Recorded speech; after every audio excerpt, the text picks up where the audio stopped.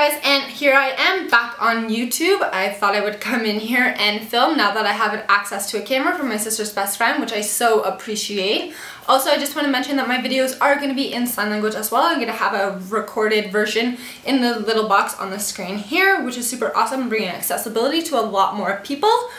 Also, I just want to say, if you'd like to see how I created this look today, then just keep on watching. Thanks, guys! Alright, so first I'm going to be using the Ever Matte Poreless Priming Perfector by Becca. I find this one really great because it does hide all my pores, definitely around like the cheeks, the nose, that type of deal. So just going to take a little bit, rub it between my fingers because I feel like once it heats up it's just a little bit better, and then just press it into the skin wherever you want those pores to be minimized. I do have oily skin, so definitely concentrate on my chin, nose, just around here, and my forehead. Whew. And it is hot in here. Perfect. So after I've done my primer, I want to go ahead and pick what type of foundation I'm going to be using depending on the weather, what I'm going to be doing later, all that jazz. So today I'm going to be mixing two shades. The first one is Terra Nouveau in Light 0 and St. Mortiz in a medium 1. Just because I do have a spray tan and I just got back from Mexico, so mixing the two will give me that perfect shade, hopefully anyways. If not, it's only makeup, you can just wash it off. So just putting a little bit on the back of my hand, mixing it together, and then we're going to go ahead in with the Morphe, I believe it's the M439 brush, the buffing brush. Yep, M439. So mix that together. And then just go ahead, chin, cheeks, nose. I don't like to put it all over the face at once because I find this foundation does dry a little bit quicker.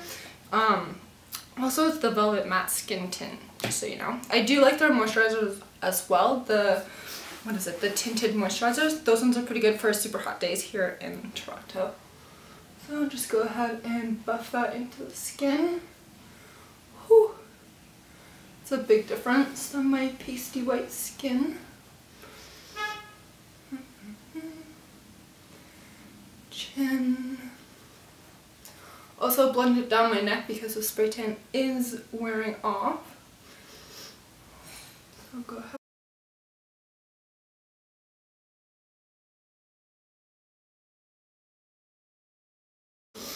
It has been a while since I last filmed for here on YouTube.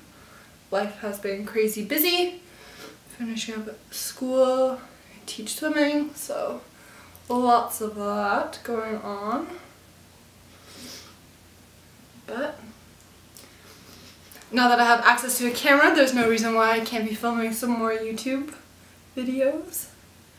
Put some here and finish up with the forehead. Almost forgot what that was called. A little bit on the eyelids. I did recently get my eyelashes done, which I'm absolutely loving. It makes it just so much easier in the morning. You wake up, do your eyebrows, eyelashes are done, and you're kind of good to go. You don't really have to put on any makeup if you don't want to, and you just look put together. So definitely saves a lot of time in the morning, and you always feel fabulous, which is a plus.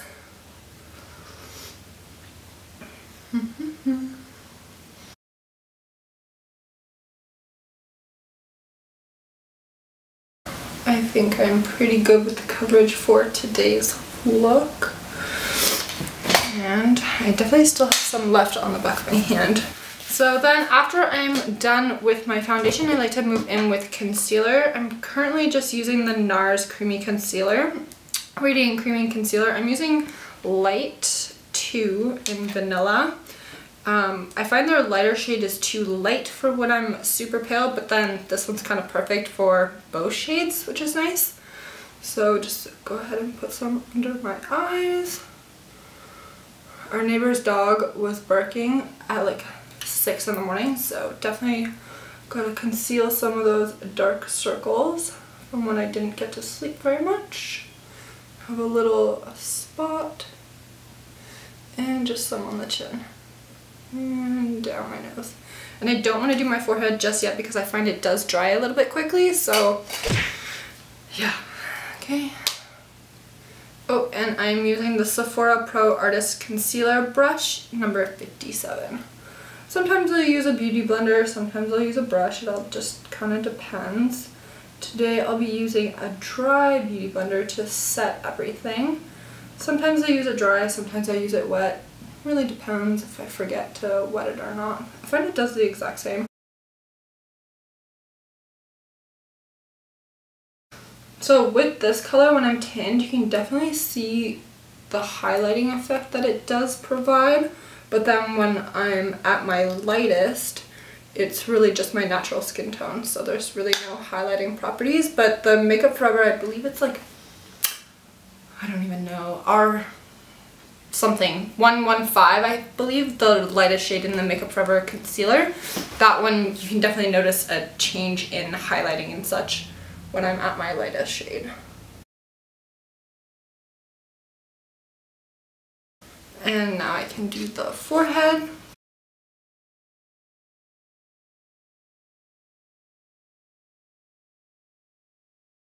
Alright, so after that is finished, I'm going to go in with the Laura Mercier Translucent Powder. I find this one's really great. And my Dirty Dry Beauty Blender. Just dip that in. Kind of tap off any excess that you don't really need.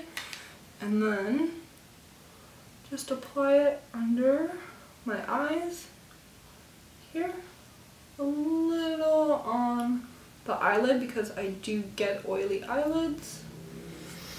Pick up some more in the lid, put some on here. I'm pretty messy when it comes to, I wouldn't really say it's baking, but you know. Then some on the chin. I just do these parts first because I don't want the concealer to set right away before I do powder my whole face. And I will use the same beauty blender to just then go in and powder the rest of my face because I'm not doing any cream contours today or liquid contours. If that was the case, then I definitely would powder my face after the fact. So then just go in.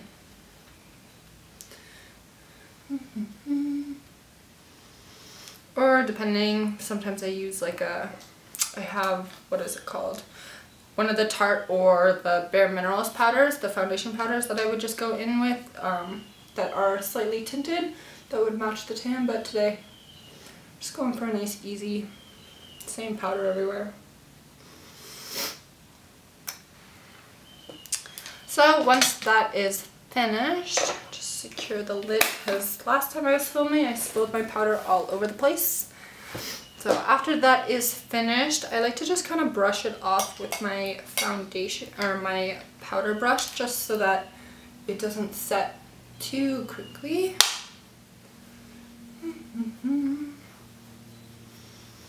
There we go. So just gonna pick up this Sephora powder brush. I like to just mix my brushes together. I don't really have specific ones for specific things. Like this one I'll also use for the blush. I do have other brushes, but I don't know, I'm pretty easygoing. So just tap that in. It does have a bit of shimmer. I wouldn't say it's glittery by any means. Anyways, I am using the Dare to Bare Au Naturel Shimmer in 002, which is new shade by Revlon. Comes like this with the little brush. And we're just going to tap in my powder brush from Sephora, knock off the extra, and then just go in and see what happens. Not bad, not bad. Just get a little more. I am using this kind of like as a bronzer to warm up my face today. I'm not really going to go in contour today. Just because I don't really feel like it. It's not bad actually, I quite like that. Too bad I have to teach swimming later tonight, so it's all just going to come right off when I go into the pool. Next, after I'm done with bronzing or contouring or whichever, I like to move on to the blush. I just got this the other day when I was at Sephora with my sister. It's called Sweet on You in number 05. It's long lasting. The blush doesn't really say anything else on here. It's made in France, that's pretty cool. So it is from Sephora and it looks like this. It's like a pinky coral, good for summertime. I'm just gonna go in with the same brush, pick up some of that and tap off the excess. Hopefully it looks well. I haven't used it yet, so here we go. That's not so bad. Bit pink. Don't really wear this color often, but woo! That is a bright. Anyways, go in and pick up some more for the other cheek. Swirl it around, dust off the extra. Ooh, don't know if I like that. Maybe I should have, I don't know. Anyways, I'm gonna try and fix this. Maybe let's kind of blend that out a little.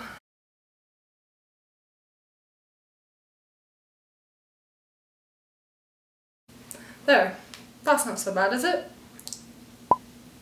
There we go, perfect. I like that a lot better. So definitely don't go in with a lot if you don't like big, bright red cheeks like myself, but this is a gorgeous color. Nonetheless, I just need a little more practice with it. So after blush, I'm gonna move on to my eyes. I'm gonna go in with the Sephora Pro Smoky Crease brush, and then I'm gonna be using, I use this color all the time, it's my go-to. It's the MAC Always Sunny. I love this color. It's kind of like a warm taupey brown type color, and I find it really goes well with my tan, also when I am at my fairest. So just gonna put that kind of all over the lid, up into my crease. Oh, one of my eyelashes fell. No. Anyways, I just got them done. Well, not just, about almost a week ago. Whew. Blend that out. Can kind of already see a difference in the two eyes.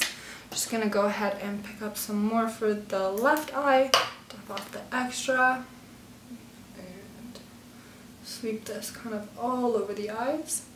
Sometimes I go in with a lighter shade when I am tanned, but this is definitely my everyday go-to ride or die eyeshadow. And I find it looks fine even if you just wear it by itself. You can kind of build up the corners and make it kind of like a smoky eye, but using all the same color, which is super awesome.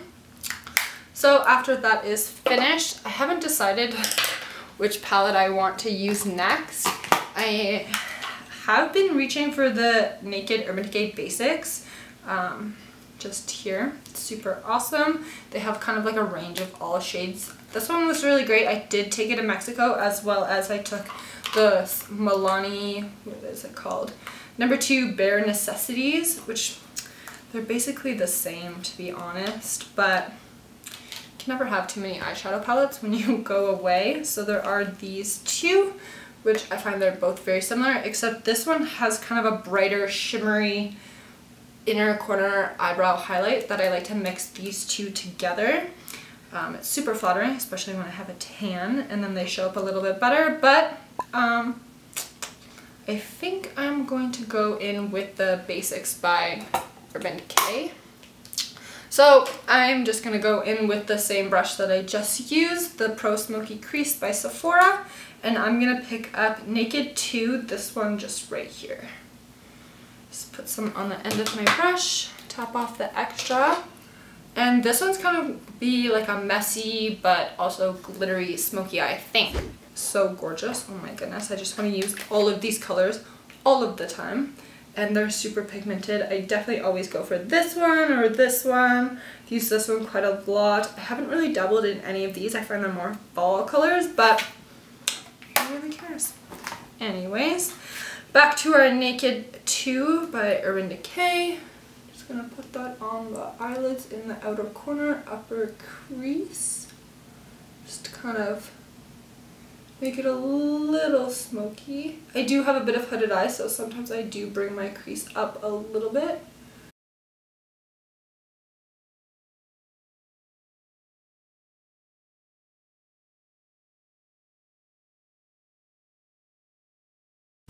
At first I was super worried that I would knock off my eyelashes, but so far they've been holding strong when I've been doing my eye makeup. Definitely when I do remove my eye makeup though, I'm super careful, just because I don't want to rip any off, of course. So after that is finished, I'm actually just going to kind of leave it at that and then add in a little bit of glitter. Let's see. What color should we use today?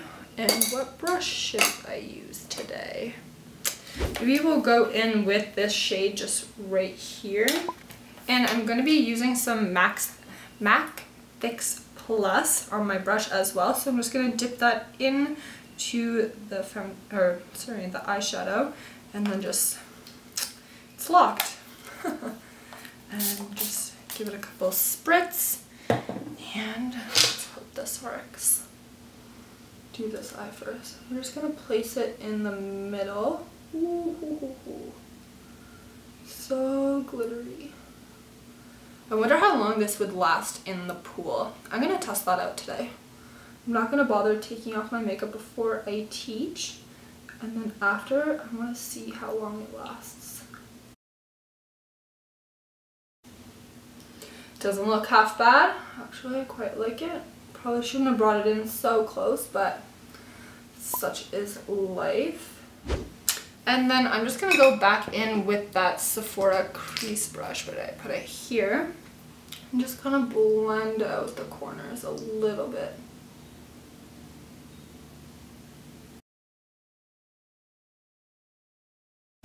There we go. That looks pretty cool. Blend it.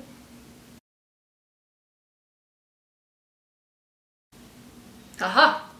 That looks great. So then I'm going to go back into the eyeshadow, pick up more of that color, and then I'm going to spritz it with some MAC Fix Plus. I can't talk today. And then I'm just going to go in and do the other eye.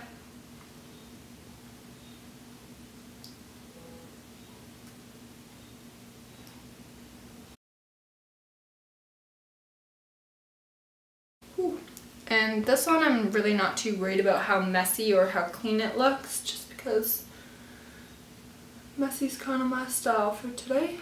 Go ahead and kind of blend that out with the same Pro brush.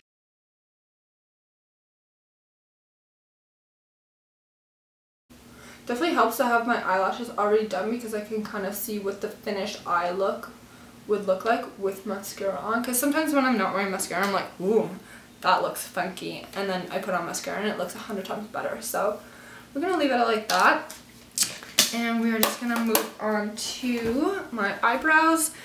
I don't really do anything super fancy. I'm just using the Anastasia Beverly Hills to eyebrows, draw the line underneath, and then just go in and do.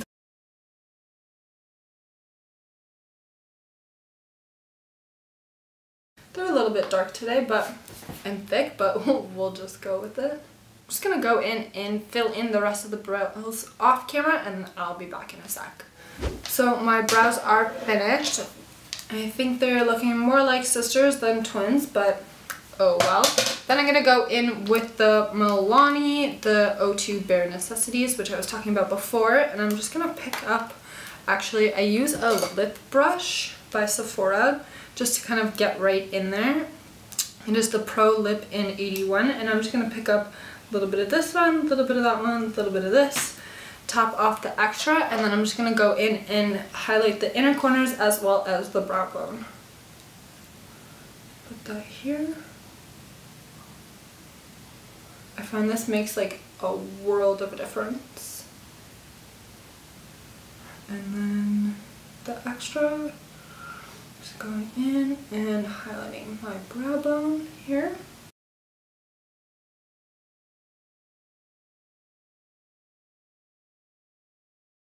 More here, perfect.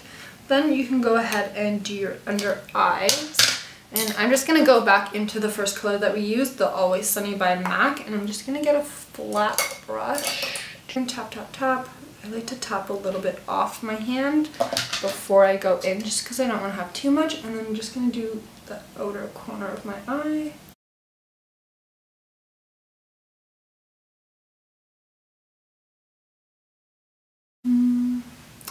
perfect. I did forget mascara upstairs in my room just for the bottom lashes, but definitely looking good so far. And then lastly, let me think, we have highlighter and just like a lip product. So I'm going to be going in with the Becca and Jaclyn Hill palette. The highlighting palette has been used quite a little bit here. So we're going to actually mix these two together for Psychopop and Champagne Pop, just because I find it gives a really awesome, nice glow, especially when I'm nice and tanned. So go ahead and apply that to the apples of my cheek.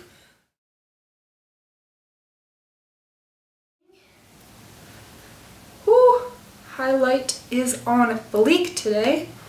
Go ahead in the other side. I like to swipe it over my cheeks at least once or twice.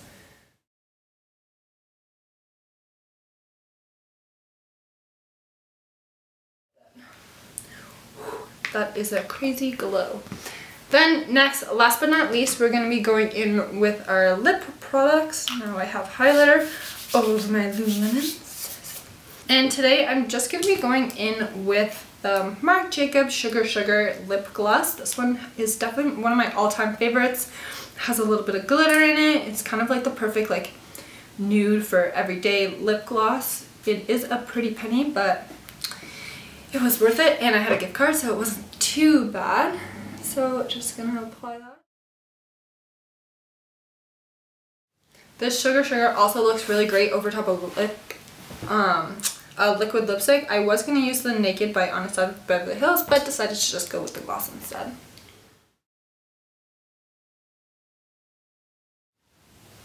Here we go. And last but not least, I'm gonna set all of our hard work with the Urban Decay All Nighter Makeup Setting Spray. It's oil free, which is awesome because I do have oily skin, as well as oil will break down the glue on my fake eyelashes. So I'm gonna go ahead and spray that everywhere. And then once it is all dry, you're good to go. And that is basically the end of this look. I hope you enjoyed this video. I hope you enjoyed me back here on YouTube. Also, all my videos are going to be in sign language as well, so I'm going to be recording that in just a couple minutes. Thanks guys for watching. I really do appreciate it. I know it was a little rusty, a little bit long, but when I'm filming a little bit more often, I'm sure I'll get back into the groove of things. So anyways, I'd like to just shout out and say thank you so much for you guys watching. Really do appreciate it. Make sure you subscribe, and I'll see you in my next video. Thanks guys. Bye.